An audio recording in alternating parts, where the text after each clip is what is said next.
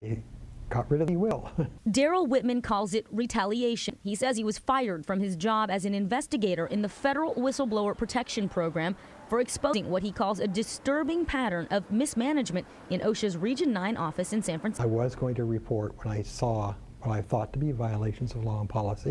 I was going to report them, and they were going to have to be responsive to the reports, and they didn't like that.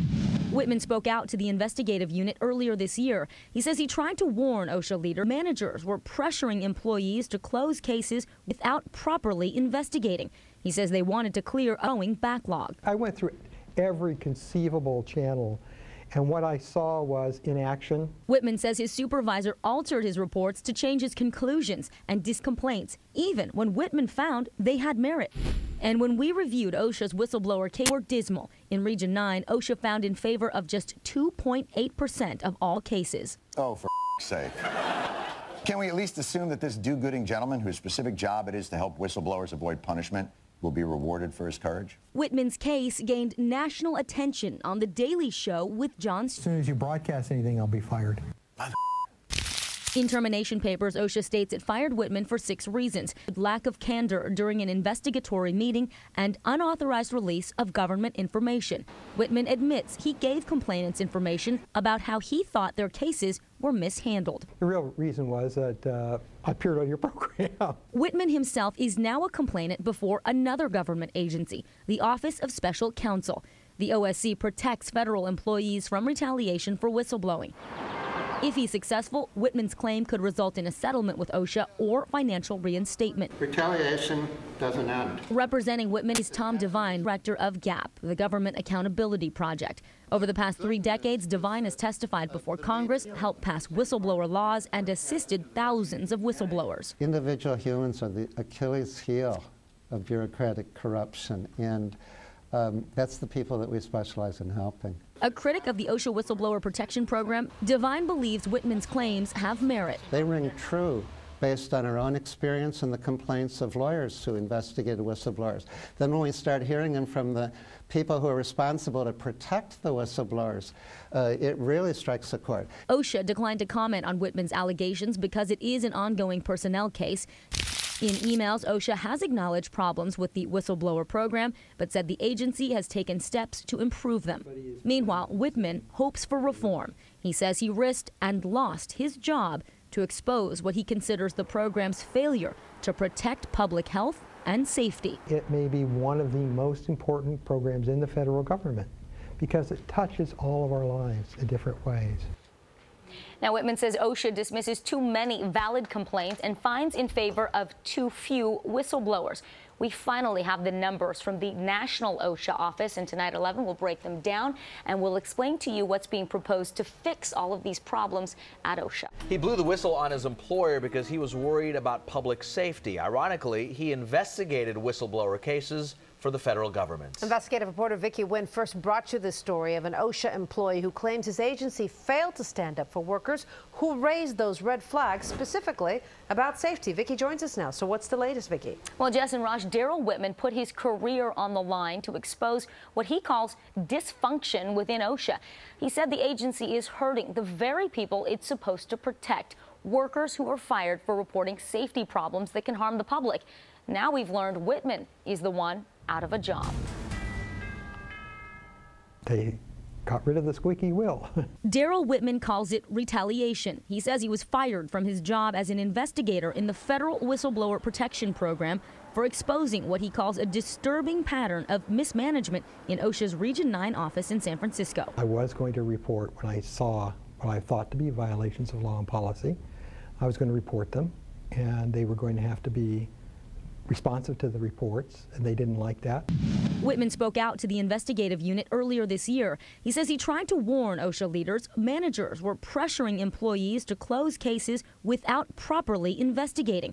He says they wanted to clear a growing backlog. I went through every conceivable channel, and what I saw was inaction. Whitman says his supervisor altered his reports to change his conclusions and dismissed whistleblower complaints, even when Whitman found they had merit. And when we reviewed OSHA's whistleblower cases, the results were dismal. In Region 9, OSHA found in favor of just 2.8% of all cases. Oh, for sake. Can we at least assume that this do-gooding gentleman, whose specific job it is to help whistleblowers avoid punishment, will be rewarded for his courage? Whitman's case gained national attention on The Daily Show with Jon Stewart. I think as soon as you broadcast anything, I'll be fired. In termination papers, OSHA states it fired Whitman for 6 reasons. They include lack of candor during an investigatory meeting and unauthorized release of government information. Whitman admits he gave complainants information about how he thought their cases were mishandled. The real reason was that I appeared on your program. Whitman himself is now a complainant before another government agency, the Office of Special Counsel. The OSC protects federal employees from retaliation for whistleblowing. If he's successful, Whitman's claim could result in a settlement with OSHA or financial reinstatement. Retaliation doesn't end. Representing Whitman is Tom Devine, legal director of GAP, the Government Accountability Project. Over the past 3 decades, Devine has testified before Congress, helped pass whistleblower laws, and assisted thousands of whistleblowers. Individual humans are the Achilles heel of bureaucratic corruption, and that's the people that we specialize in helping. A critic of the OSHA Whistleblower Protection Program, Devine believes Whitman's claims have merit. They ring true based on our own experience and the complaints of lawyers who investigated whistleblowers. Then when we start hearing them from the people who are responsible to protect the whistleblowers, it really strikes a chord. OSHA declined to comment on Whitman's allegations because it is an ongoing personnel case. In emails, OSHA has acknowledged problems with the whistleblower program, but said the agency has taken steps to improve them. Meanwhile, Whitman hopes for reform. He says he risked and lost his job to expose what he considers the program's failure to protect public health and safety. It may be one of the most important programs in the federal government because it touches all of our lives in different ways. Now, Whitman says OSHA dismisses too many valid complaints and finds in favor of too few whistleblowers. We finally have the numbers from the National OSHA office, and tonight at 11 we'll break them down and we'll explain to you what's being proposed to fix all of these problems at OSHA. It's a very important story. We'll see you at 11 o'clock, Vicki. All right. Now, if you have a tip or a story turning its back on whistleblowers, federal laws are supposed to protect them from retaliation when they blow the whistle on serious problems. Now, many of these problems impact our safety. Vicki Nguyen has been investigating this issue for months. And Vicki, you have the new data. What's happening to these whistleblowers? Well, not a whole lot, Raj and Jess. The Federal Whistleblower Protection Program is full of reports from workers across the nation who say they have been fired for raising red flags about public health and safety. Critics say their reports are wallowing in a backlog, most of them getting dismissed even when they shouldn't. Now we're seeing for the first time just how often the government finds in favor of whistleblowers. From airlines to pipelines, they're the workers on the front lines who speak up when systems break down. The government built a safety net for whistleblowers who get fired for raising red flags about safety issues or illegal activities. It's called the Whistleblower Protection Program, and it's run by OSHA. Whistleblowers don't have a fighting chance when they seek justice at this agency. Tom Devine has fought for whistleblowers for more than 3 decades. He's testified before Congress and helped pass national whistleblower laws. Now he helps defend employees against retaliation. The OSHA program has been so counterproductive that I view it as a Trojan horse. It's an agency we warn whistleblowers about. I was told by my supervisor, oh, just conduct an interview and dismiss it. Before you knew any of the facts? Correct. Whistleblower investigator Darrell Whitman spoke out to the investigative unit earlier this year. He said supervisors in OSHA's Region 9 office in San Francisco pressured investigators to close cases without proper review and dismissed complaints even when he found they had merit. Whitman pointed to the numbers in Region 9. OSHA found cases had merit less than 3% of the time. Is it an acceptable number to you? No, absolutely not. Now we've learned it's not just Region 9. The investigative unit crunched the numbers for all 10 OSHA regions across the nation. We found from 2004 to 2014, the agency awarded merit to cases less than 2% of the time. About 22% of cases resulted in settlements. OSHA calls those outcomes favorable to the complainant. But the numbers show OSHA dismissed 59% of whistleblower cases, the majority of complaints it investigated. I'd characterize it as obscene. What's more, we found in 7 of the 22 industries protected by whistleblower laws, OSHA did not issue a single merit finding. Our investigation also found whistleblowers have to wait a long time for answers.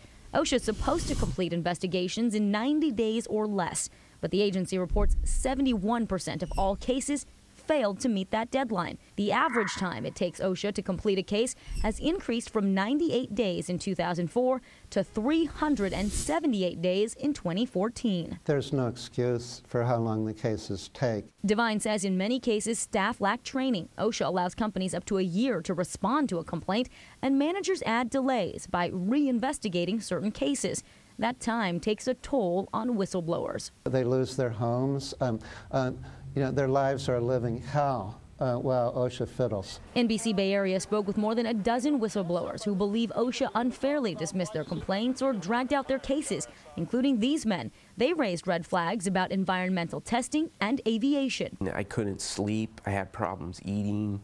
I have nightmares. Take a ping pong ball and put it inside a blender and turn it on. I'm that ball. OSHA has acknowledged problems. A series of government reports dating back 25 years found delays in investigating and deciding complaints, and complainants did not always receive appropriate investigations.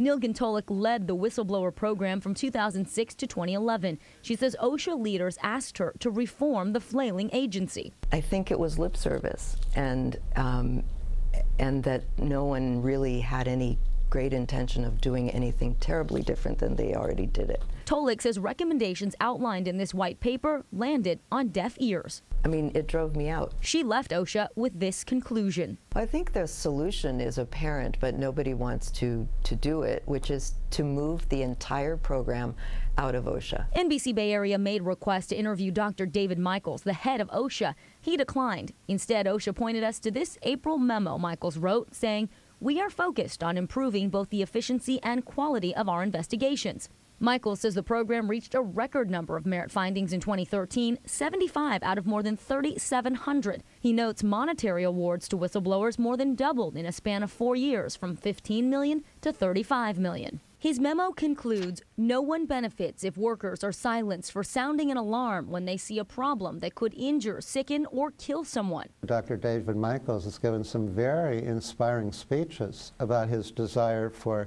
this to become an effective worker rights organization. So far, the rhetoric is not clothed in reality. In recent years, OSHA has added more program staff and created a national whistleblower advisory committee. But critics, including Devine, say Congress simply needs to take this program out from under OSHA. We'll certainly follow those developments and let you know what happens. It's a valuable insight. Thank you, Vicki.